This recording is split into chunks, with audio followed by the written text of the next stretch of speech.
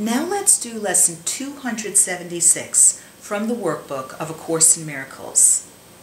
Lesson 276. The Word of God is given me to speak. The Word of God is given me to speak.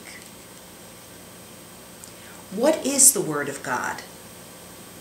My Son is pure and holy as myself. And thus did God become the Father of the Son he loves, for thus was he created. This the Word his Son did not create with him, because in this his Son was born. Let us accept his fatherhood, and all is given us.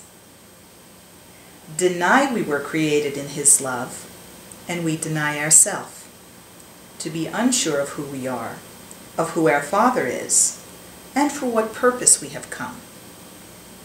And yet, we need but to acknowledge him who gave his word to us in our creation, to remember him, and so recall ourself.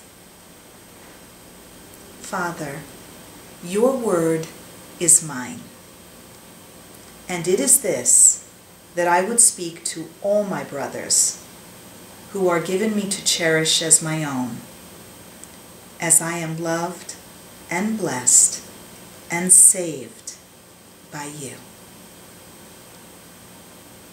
Lesson 276. The Word of God is given me to speak.